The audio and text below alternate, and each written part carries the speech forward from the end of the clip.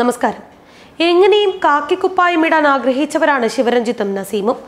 ഈ മോഹം പൊലിഞ്ഞത് ഇവരുടെ മനസ്സിലെ ക്രിമിനലുകൾക്ക് അടങ്ങിക്കിടക്കാൻ കഴിയാത്തത് കൊണ്ട് മാത്രം. പോലീസിനെ നടുറോഡിൽ അടിച്ചോടിച്ച കേസും SFI ഏരിയ പ്രസിഡന്റിനെ കൈകാര്യം ചെയ്ത കേസും എങ്ങനെയും ഒതുക്കാനായിരുന്നു ഇവരുടെ ശ്രമം. അതിനിടെയാണ് പുതിയ പുലിവാല്. CPM പാർട്ടി കുടുംബത്തിലെ അംഗവും SFIയിൽ സജീവവുമായിരുന്ന യൂണിവേഴ്സിറ്റി കോളേജിലെ അഖിലിനെ നെഞ്ചിൽ കുത്തി. കൊല്ലാനായിരുന്നു ഈ കുത്തെന്ന് വ്യക്തവുമാണ്. നിസാര പാട്ടുപാടൽ തർക്കം കൊലവിളിയായി മാറിയത് നസീമിന്റെ മനസ്സിലെ ക്രൂരത കാരണമായിരുന്നു. സിനിമാ സ്റ്റൈലിൽ നസീം ഊരി നൽകിയ കത്തി അഖിലിന്റെ നെഞ്ചിലേക്ക് കുത്തിയിറക്കിയത് യൂണിവേഴ്സിറ്റി കോളേജിലെ രാജപദവി അരക്കിട്ടുറപ്പിക്കാനായിരുന്നു. എന്നാൽ പ്രതിഷേധവുമായി വിദ്യാർത്ഥിനികൾ റോഡിലിറങ്ങിയപ്പോൾ ക്രിമിനലുകൾ അഴിക്കുള്ളിലായി. കാക്കിക്കുപ്പായവും കോളേജിലെ താരസിംഹാസനവും സ്വപ്നം കണ്ടവർക്ക് ഇനി കുറച്ചുനാൾ ഉറക്കം ജയിലിലാകും. അഖിലിനെ കുത്തിയതറിഞ്ഞ് ഓടിയെത്തിയ CPM സഖാവ് ആദ്യം ശ്രമിച്ചത് കേസ് ഒഴിവാക്കാനായിരുന്നു. എന്നാൽ മകനെ കുത്തി മലർത്തിയ ക്രൂരതയോടെ വിട്ടുവീഴ്ചയില്ലെന്ന് അച്ഛൻ നിലപാടെടുത്തു. ഇതോടെ CPMന്റെ അനുനയ ശ്രമവും പാളി. നസീമും ശിവരഞ്ജിത്തും PSC ലിസ്റ്റിലെ പോലീസുകാരാണെന്ന വിവാദം ആളിക്കത്തിയതോടെ CPMും പിന്നിലോട്ട് വലിഞ്ഞു. മെഡിക്കൽ കോളേജ് ആശുപത്രിയിലെത്തിയ അഖിലിന്റെ അച്ഛന് പിന്തുണ പ്രഖ്യാപിച്ചു. ക്രിമിനലുകൾക്കൊപ്പം CPM ഉണ്ടാകില്ലെന്നും വ്യക്തമാക്കി. ഇതോടെ നസീമും ശിവരഞ്ജിത്തും വീട്ടിലായി.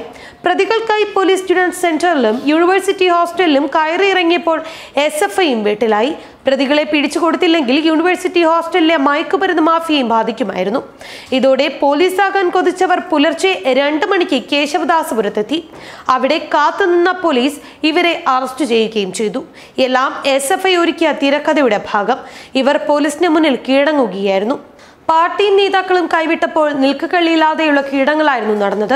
CPM സംസ്ഥാന സെക്രട്ടറി കോടിയേരി ബാലകൃഷ്ണനും മന്ത്രിമാരും SFI നേതൃത്വത്തെ വിമർശിച്ചും കുറ്റക്കാരെ തള്ളിപ്പറഞ്ഞും രംഗത്തെത്തിയതോടെയാണ് യൂണിവേഴ്സിറ്റി കോളേജിൽ അഖിലിനെ കുത്തിയ കേസിൽ ഒളിവിലായിരുന്ന 3 പേർ കീഴടങ്ങിയത്. പിന്നീട് മുഖ്യപ്രതികളും.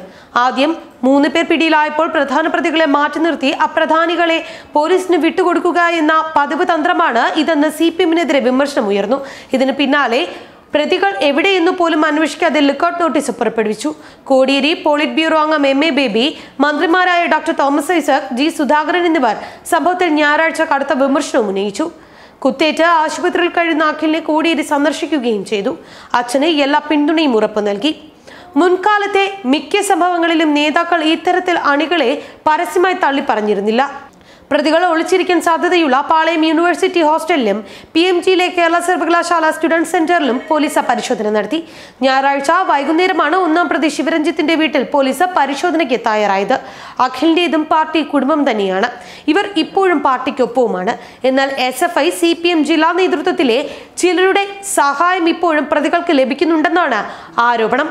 അതിനിടെയാണ് നടപടികൾ വൈകുന്നത് ഒത്തുതീർപ്പിനുള്ള വഴി തേടാനാണെന്ന ആക്ഷേപം ശക്തമായത്. ഇത് അനുവദിക്കില്ലെന്ന് അഖിലിന്റെ അച്ഛൻ വ്യക്തമാക്കി. ഇതോടെയാണ് ശിവരഞ്ജിത്തിനും നസീമിനും കീഴടങ്ങേണ്ട സാഹചര്യം ഉണ്ടായത്. അണികൾ കീഴടങ്ങുന്ന കേസുകളിലെല്ലാം തണുക്കുമ്പോൾ ഒളിവിൽ കഴിയുന്ന പ്രധാനികളെ പോലീസിൽ ഹാജരാക്കി ജാമ്യത്തിലെടുക്കുന്നതാണ് പതിവ്. മാസങ്ങൾക്ക് മുൻപ് പാളയത്ത് നടുറോഡിൽ പോലീസുകാരെ ആക്രമിച്ചപ്പോഴും ഇതാണ് നടന്നത്. ഇപ്പോൾ കീഴടങ്ങിയ ആരോമൽ അന്നും ആദ്യം കീഴടങ്ങിയ സംഘത്തിൽ തന്നെയുണ്ടായിരുന്നു. ആ കേസിലും ഇപ്പോഴത്തെ കേസിലെ 2-ാം പ്രതിയായ നസീമിനെ സംരക്ഷിക്കാൻ ആദ്യം മുതൽ പാർട്ടി ഇടപെട്ടു. എന്നാൽ മർദ്ദനമേറ്റ പോലീസുകാരൻ പരാതിയിൽ നിന്ന് പിന്മാറിയിരുന്നതോടെ നസീമിന്റെ പേര് പ്രതിപട്ടികയിൽ നിന്ന് ഒഴിവാക്കാനുള്ള ശ്രമവും പാളി. പിടികിട്ടാപ്പുള്ളിയായ നസീം മന്ത്രി AK ബാലൻ പങ്കെടുത്ത പൊതുപരിപാടിയിൽ ഇരിക്കുന്ന ചിത്രം പുറത്തു വന്നത് പോലീസിനും നാണക്കേടായിരിക്കുകയാണ്. ഇതോടെയാണ് നസീം പിടിയിലായത്. എന്നാൽ ഇപ്പോൾ യൂണിവേഴ്സിറ്റി കോളേജിലെ വിദ്യാർത്ഥിനികൾ തന്നെ പരസ്യ പ്രതിഷേധവുമായി എത്തിയതോടെ കാര്യങ്ങളെല്ലാം കൈവിട്ടു പോവുകയായിരുന്നു.